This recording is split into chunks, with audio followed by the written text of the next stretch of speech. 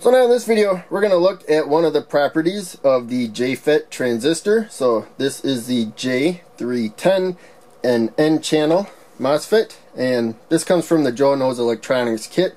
If there's a little tag up there, there's faded writing on that. Unfortunately, mine was pretty faded. Hopefully, if you buy one, you have better writing than I did. But in any case, we can also look at the component right there, J310.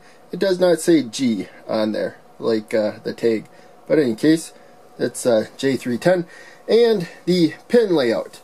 We're going to look at the IDSS of this. And I think that's how you would explain it. But the pin to the left here, that is the drain. That's going to go to the positive side of the power supply. Here is the source, and then pin 2, the middle pin. And pin 3, the right pin, is the gate. And the gate is actually how you control how well it conducts. It naturally conducts, unlike the bipolar junction transistor, and the gate actually makes it conduct a little less. So in any case, let's zoom in and get a look, and then we'll talk also why we have these LEDs. So I'm going to put the drain one spot down away from that jumper. Then we have this jumper going to the source, and it's kind of hard to see actually what's going on at the moment. I'll just bend the wire a little bit, but there we go. So we're going to take 3 LEDs. When you wire up the transistor, the JFET here N channel, the way that I'm going to now, it will, after I short the gate to ground also, which will connect the source and the gate together, it will pass a certain amount of current based on its IDSS. Now, that can vary even amongst the same component. So according to the data sheet, it can be anywhere from, I think it was 24 or 25 milliamps up to 60 milliamps. So we're going to put 3 LEDs in parallel, and the voltage is already lowered. The output is actually on. I thought I turned it off. Let's turn it off. And but the voltage is lower, so we're safe. And so 3 parallel LEDs can pass 60 milliamps of current pretty safely. And so we limited this to 50 just in case. And also, it kind of helps that the top current you can expect from this is 60 milliamps. So of course the long lead goes to the positive rail. The short lead of all of these are going to the drain up there, the top pin of the transistor right there. So now to finish wiring this up, we are just going to take a jumper, put it to the negative rail. So the source here, the middle pin, is connected to the negative rail, as will be the gate. So it's a direct connection, even though there's a lot of wire traveling going on. We could, you know, crowd it a little more if we wanted to, wire it like that, if that would be easier. But doing this is literally the same thing.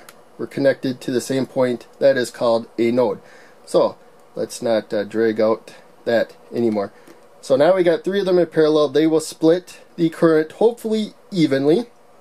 That's one thing about parallel semiconductors, is the one that's actually blocking the least voltage will have the most current go through. So hopefully they're blocking exactly the same, but we have some safety margins. So we're gonna, the output is on, raise the voltage. So now you can see they're on. That's only 8 milliamps of current total, and so this is only maybe off by 1 or 2 milliamps. There we got 5 volts and 29 milliamps. We go to 632, so that's actually what I was expecting. So remember, these are blocking about 3 volts before the transistor gets into action. So it looks like we probably need at least 3 volts across the transistor, because now we go to 7, 8. You can see the current is holding steady. Maybe it'll go up slightly when it gets warmer, and also maybe it was right on the edge of going there too. So in any case, main takeaway is we got a set amount of current when we short that, and that will be the most current that this transistor can provide.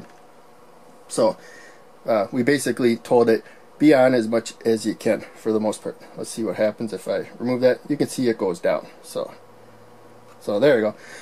So now the thing is that these transistors, even the same part number, may have a different current, but it's more unpredictable how much current they'll have if they're from different batches. So I'm assuming these are from the same batch.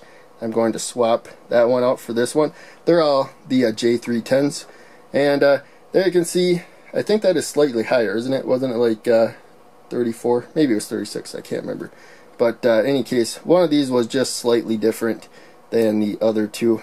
And okay, there's 38, so that's a little bit higher than the last one, but still in the same range. But that's probably because they're from the same batch. You know, even the same batches, they'll vary slightly, and you may find some that are the same or whatnot. If they're from different batches, they'll probably be more off than what we see here. But in any case, that's the IDSS, I guess is how you would explain it. That's what it says on the data sheet. I for current, and then D for drain, and then SS for a source that is connected directly to ground.